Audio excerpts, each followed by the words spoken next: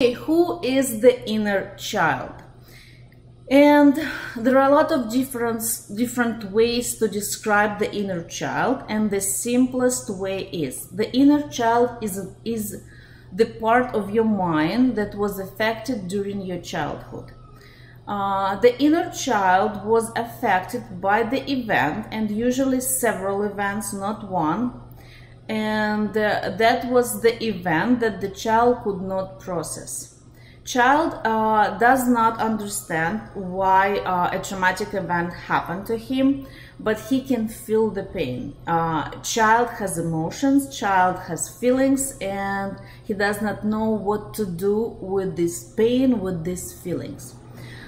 Some people say that their childhood was not that bad. They had like a pretty happy childhood. And it's not about how bad your childhood was. It's about how did you deal with a stress situation? How did you overcome some traumatic events in your life? And siblings can go through the same experience but deal with it differently, and they might have different childhood traumas, and as a result they have different life when they grow up. One person might be successful and another child might become a drug addict, right? So because the child that within us, our inner child, so because we could not deal with some traumatic problems with the events in our childhood, in order to survive, we created defensive mechanisms and filters.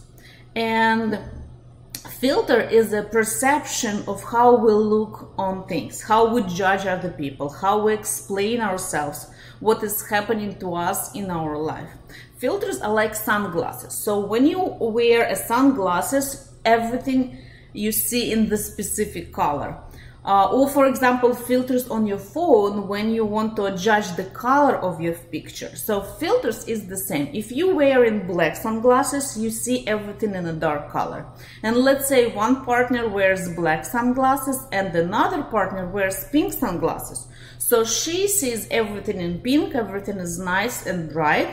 And another person sees the world in negative colors, right? So those two people, they cannot understand each other. This is the obstacle to life, because we all have filters and our filters conflict with each other.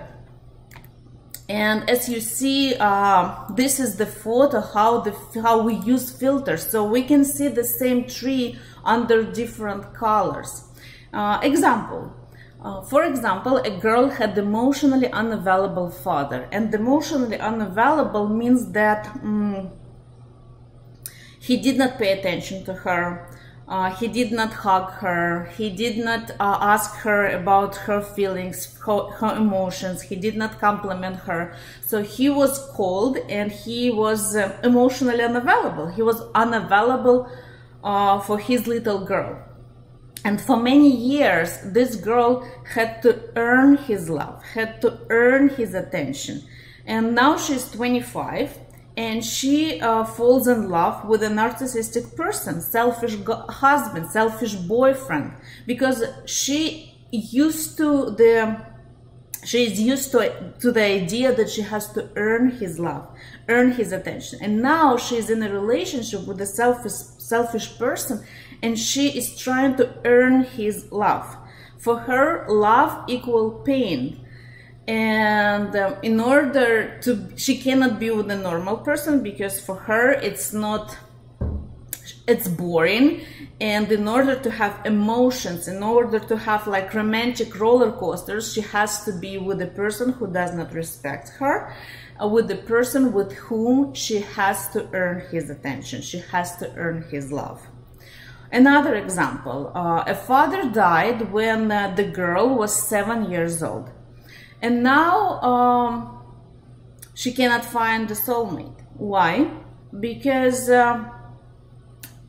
when she lost her father, she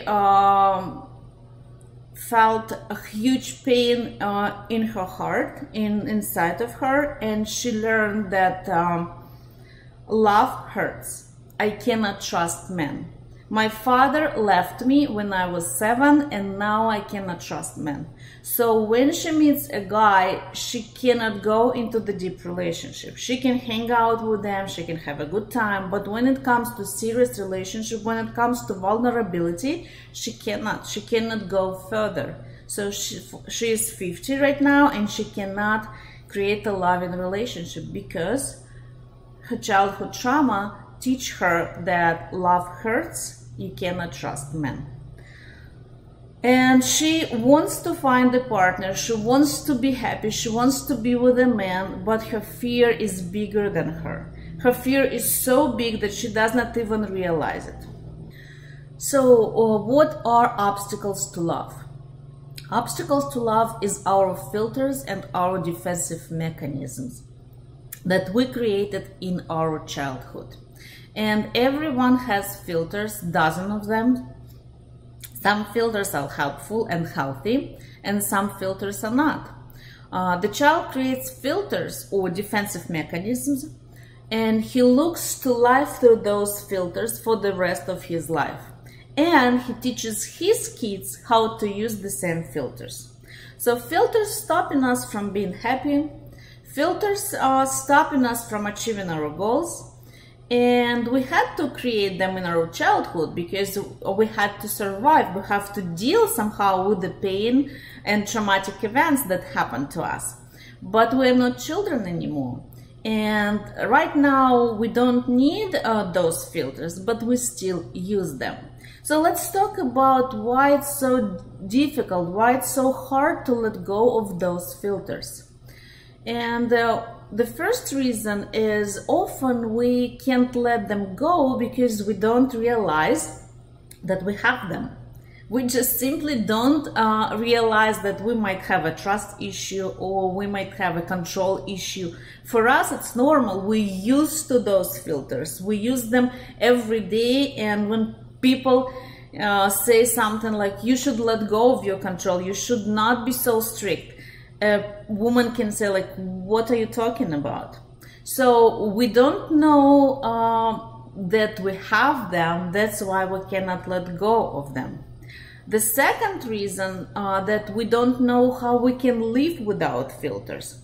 So we know the old way, and even if it's not working for us, we know how to use the old way.